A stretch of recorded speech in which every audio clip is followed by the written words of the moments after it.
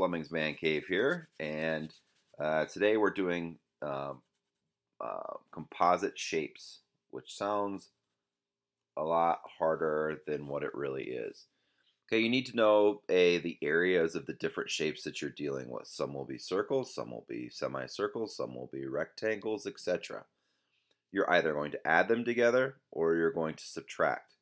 If you're missing that shape, you'll subtract. If you have two shapes added together, you're just going to simply find the total at the end. I'm going to do number 1 on page 660 if you guys want to follow along. It's a combination of a triangle and a rectangle. Got the two base formulas for those with me here today. And if you need to look them up, look them up. Don't be ashamed to do that. If you look at the rectangle, let's start with that. We know base and height, 3.6 times 9.2.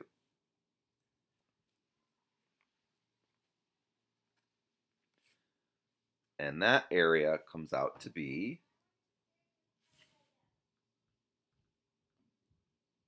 let me do the math here.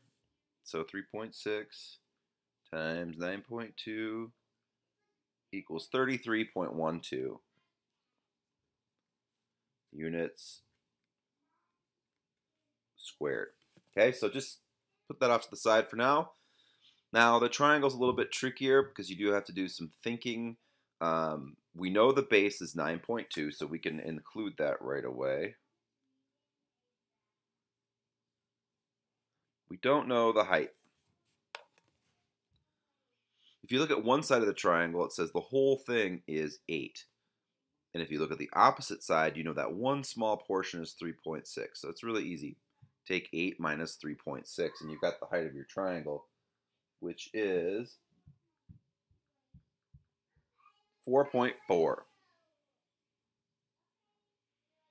When all this work is finished, so 1/2 times 9.2 times 4.4 equals 20.24. So the area of the triangle is 20.24. These are the two numbers that you want, because now you have to add them together.